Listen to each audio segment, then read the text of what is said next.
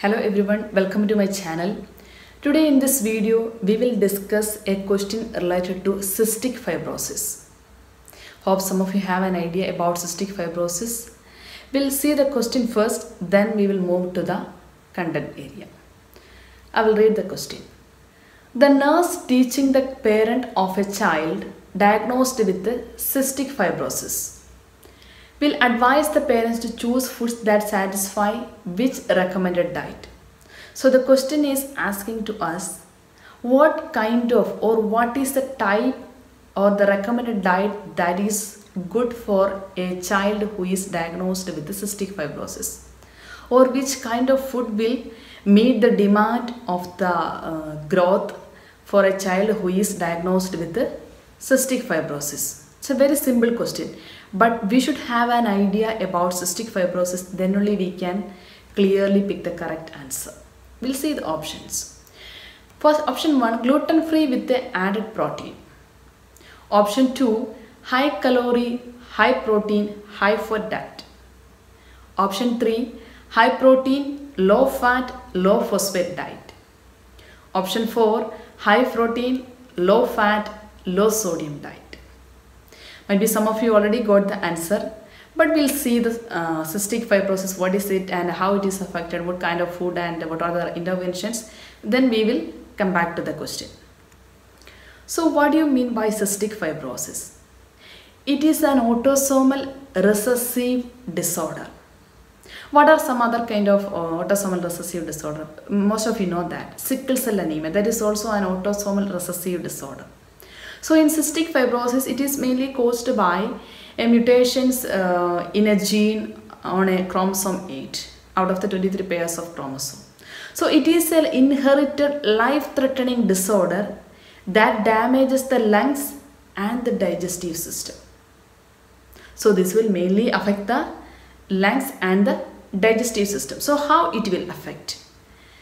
In cystic fibrosis, that will affect the cells that produce mucus, sweat and digestive juices. So when the client have this condition, either or the product, the mucus production or the sweat or the secretions, that will become more thick and sticky. So once it will become more thick and sticky, what will happen?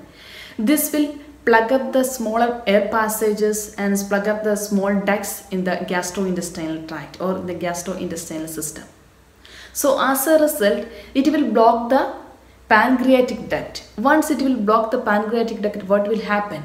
The pancreatic enzyme, it is necessary for the proper digestion and absorption of the food contents. That is necessary for the growth of our body. But it is blocked the pancreatic duct, so there will not be a pancreatic enzyme coming to the bowel area. And once the pancreatic enzyme is not there, the client will not get the enough nutrients from the food what he have. So that's why the client who is diagnosed with the cystic fibrosis, they should have some pancreatic enzyme tablets and some enzyme supplements or vitamins before or just prior to the meals. Because as the normal body mechanism, they are not getting the pancreatic enzyme. And if you come to the lungs, this will plug up the air passage and the client may develop some of the respiratory complications. So this is a very life-threatening complication or a condition that require immediate intervention and also a progressive treatment. I hope it's clear to you what is the cystic fibrosis and how it is affected and what kind of disease or what category. There are some other kind of disease, you know, that autosomal dominant disorders like Marfan syndrome. So this is an autosomal recessive disorder. Then to meet the growth needs of a client who is diagnosed with cystic fibrosis, a diet high in fat, calories and protein is required. Because even though they are having enough food, it is not properly absorbing the nutrients because of the lack of these enzymes. So if the client is not taking a proper well-balanced calorie or food, that will decrease the growth. Especially the child will not attain the normal growth and development based on the age. That's why we are providing with this vitamin supplements and enzymes, pancreatic enzyme supplements. And also we should provide a diet which is high in calories, proteins and fat. I hope it's clear to you. Now we will come back to our question. So you will get the answer. So option 1 say here gluten-free diet with added protein. That is not the correct answer for a client who is diagnosed with cystic fibrosis. Then in which condition this is correct? This is a recommended diet for a client who is diagnosed with a celiac disease.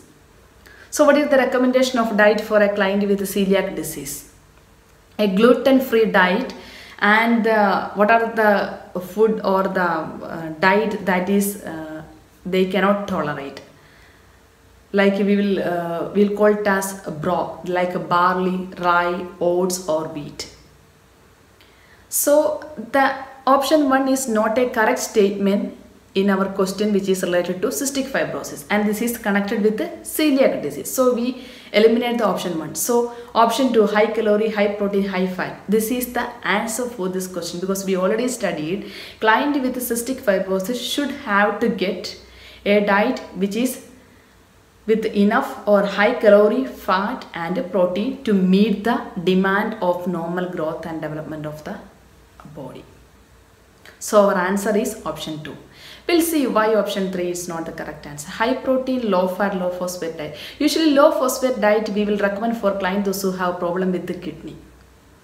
Then high protein, low fat, low sodium diet. We know that low sodium diet wherever, because there is more sodium, there's a chance of fluid accumulation. So what are the conditions we should restrict the fluid accumulation, or we should reduce this one? Heart failure, hypertension and ascites. So those are the conditions. This option 4 diet will be the recommended diet. So our answer for this question is option 2, and I hope it's clear to you. If you have any doubt, please mention in the comment box. We'll make it clear for those who have the doubts. And bye for now. On the next video, we'll discuss another topic.